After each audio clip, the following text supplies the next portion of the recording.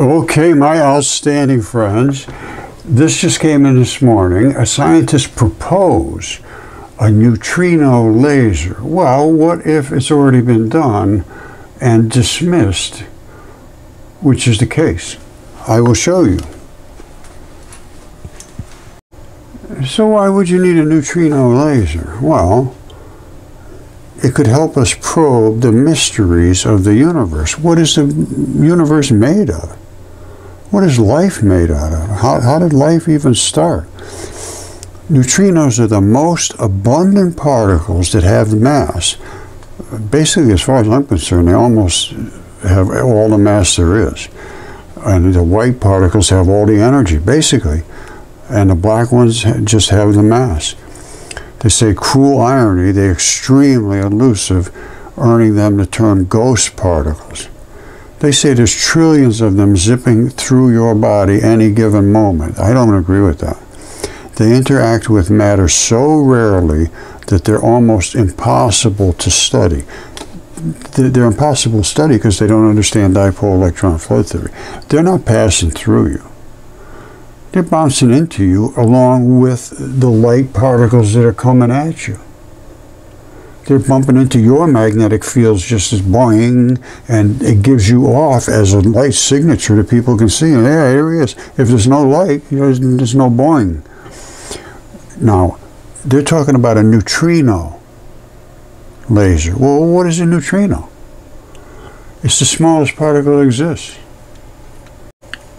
All right, he's saying that being able to detect and study neutrinos reliably could potentially help us solve major mysteries, including dark matter, what it is, and why antimatter didn't wipe out the universe as we know it. They don't understand antimatter, and they don't have any clue what dark matter is. And dipole flood solves the whole thing. It's two pieces put together. Neutrinos' tendency not to interact with matter, which is not true, could also be put to good use for communications. Anyway, I don't care about that. First step would be to check if it's possible to actually build a neutrino laser. We did this 10 years ago. Yes, it is possible. Okay, this is very simple. What is light made of? I say it's made out of neutrinos. Well, what are neutrinos? They're fundamental particles. They're the elementary, means the tiniest little bits and pieces, that interact with the weak force and gravity. Ghostly nature. They interact very weakly with matter, meaning they can pass through vast amounts of material without being detected. I disagree with that. There are three types of neutrinos. There's the electron neutrino, yes, that's the glowy one, has no mass.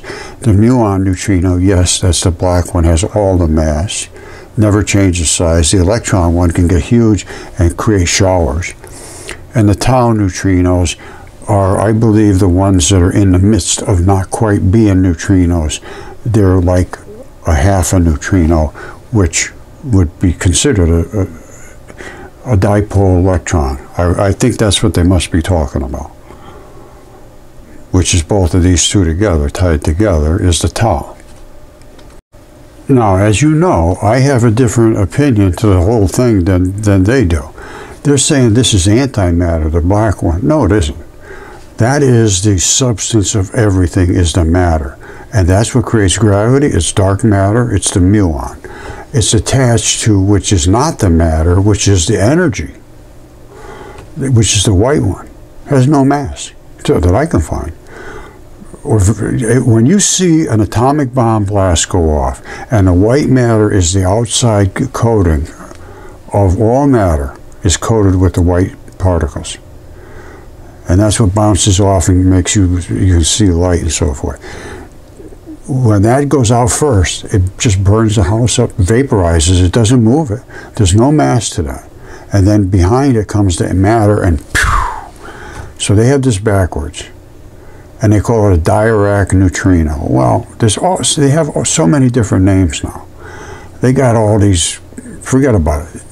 There's only these two particles, and it's just the opposite. That has no mass. It just is energy. And that has all the mass and never changes size. Now this Majorna, I don't know what that, they could be that the tau, no clue.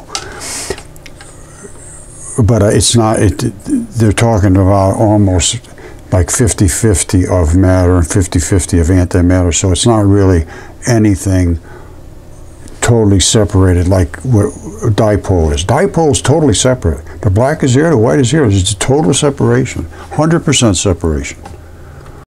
See, this is where they don't get it. They say light is not made of neutrinos, it's made of photons. Well, the photons are made of neutrinos. And they say the photons carry an electromagnetic energy. Yes. Neutrinos are also fundamental particles, but they are matter particles. The two of them together, the white ones, they consider to be photons. Yes, it's part of a photon, but without the black, you have no photon. Photons are the black and the white together. It has to be that way. Otherwise, you have raw white or you have just raw black. See, they consider that to be a photon. Well, it's got all the energy, yes. It does. It creates a lot of energy. It creates the light. Yes, no question about that. But it has to be attached to a black one to begin with. When it hits something, it bounces back. What it bounces back is the frequency of how fast it was going, what it's made out of, what it's hitting, the temperatures, all kinds of stuff. But what it bounces back with is a photon like this. So you have two whites attached to two blacks, two Dirac neutrinos back to back. And this is it. Coming through the air going this way. This one's charging up because it's bumping into all these little particles in front of it. This doesn't charge up. It never charges up, it never discharges, it doesn't emit, it doesn't absorb, it doesn't reflect. It's dark matter, it doesn't do anything. But there is a little ring around it, which is the color of the photon. In this case, it's the red from this red laser. So what did we do? We did just what they're talking about, a neutrino laser. All right, we just changed the particle, which that is that particle right there. That's a particle. We stripped the white away from it and let the white go and kept the black back. You see it? It accelerated it. Zip, boom. And it hit so hard that it made it just a gigantic explosion. And a lot of the black backed out and the white just squirted through. And here it is over here. This right here is this right here. You see the black ones? The only reason you see them, they're dark matter. You should never see those. The only reason you see it is because the white is behind it and can't get to you. Same thing over here. They're all over. They're everywhere. The black is everywhere. You just can't see it. It's just unseeable until it gets on top of the white. And this is just very exceptional because right in here is the electron neutrino showers. Electron neutrino showers. There it is. Electron neutrinos. That's an electron laser. This is a muon neutrino shower and a muon laser. Now, I know we could separate the black from the white too, because that also happened right here, where the black is pushing the white. So something happened in this Venturi. Now, Rod Warren did these experiments, and an unbelievably fabulous job, and I have not had any correspondence with him for years now. So I hope he's all right, and but I understand not wanting to react to him. It was like many years we worked together on this, and it was very discouraging. But that's the black separated from the white. There's a lot to consider here. This is not a silly thing. It's not silly by any means. And we're talking about a laser. Is it possible? Well, yes, it's done. It's done a long time ago. And again, that's it right there. That's what they wanted to see. And who wanted to see it? These people right here. Fermilab. There's their particle, which is my particle. That's the mass. And they say the same thing. It's all mass. Never change the size. Then you have this one that gets bigger or smaller. no mass. That's these. But they are attached together as dipoles. And they know this, they've seen this. Because here they are, right here, showing it. Dirac neutrinos. That's what they call Dirac neutrinos. Only they got it backwards. This has no mass, and that has all the mass. And this is not a fully formed photon, because only a photon is fully formed light when it really is bouncing. And you're picking it up as a photon, you're picking up the white part. But to see it, I think it has to be a really serious concussion, which this is. That's a serious concussion. And just before, you don't see it back here. You can't see it back here. As a matter of fact, hold on. This shows it approaching. You see back here, that might be the majority. That might be the ones that are not really photons. And then, or even like these up here, because they are everywhere. They're everywhere. They're everywhere. This is the excited one. This is the accelerated one. That's why we see it glowing way back out here. These are starting to glow because they're being pushed back at. Back here, there is nothing, zero. There's no glow whatsoever back there because there's not enough push back there. But this is where it's banging backwards. That's why these are showing up just like perfect little photons. And we can see the same thing with the green. You just saw that the green is here. And they reconcuss way out here. They're much stronger than the red. They just flop them out of the way. But same particle, identical same particle. And, you know, it has identical structure, no difference. Well, I'll show it to you. All right, so there's the green. All right, identical to they're all the same particle. It's just some spin faster than the others. When I say spin, that's what they do. They go forward like this, spinning. And if they spin real fast, they go, and it's just powerful, but they're just compressed. You can't even tell there's two particles in there. Which you should be able to see the two particles just like you're seeing here. But with the blue, you really can't see them. Well, you can, but it takes a while. Now, the red is way out here, slow, so easy to see. Green is here. It's a little more stretched between the particles because they're going faster. And the blue is real fast, but it does slow down. And that's when you can see there is two particles. And I'll show you that right here. Here's where the blue comes in, really rocket ship. It looks like one particle, but it's not. Each one of those dots is two. It's going almost straight because it's going so fast that it's not drifting. Well, now it starts to drift because it's slowing down. You see how it's opening up, opening up, opening up, opening up.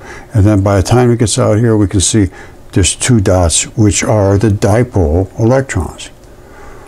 And they're configured differently for some reason. I don't know why. But this is blue rocket ship fast. Very, very powerful compared to the green and the red. All right, you see how weak the red is compared to the green? This is both of them coming at the same time. But the green is the same particle as the blue. Here's the green. All right. Same particle. There's no difference. And this one's getting ready to flip. It's charging up. And it will flip as the bottom one gets filled up, pops, then the front one, that one goes to the front and it charges up. It's capacitive reactance. Charge, boom, charge, boom, charge, boom. That's what spins them. Now check this. I showed you the blue. There's nothing we really could do with the blue. But Rod did this. Check this out. This is through a piece of glass with the blue, and it comes in just flying. Look at that. That is a lot of energy. It's pushing all of this. These are all energy, something in the energy realm. I don't know, I can't explain to you exactly, but they're bang and bang, bang, bang, bang, bang. It's just like Tesla said, it's all vibration and frequency, and how fast it's spinning in. The blue is really fast. If this was green, it would be boom, boom, boom, boom, boom, boom, boom, boom, boom, boom, boom, boom, boom, boom, boom, boom. And if it was red, it would be boom, boom, boom, boom, boom. Blue is. And the only reason I believe, I'm pretty sure this was through glass.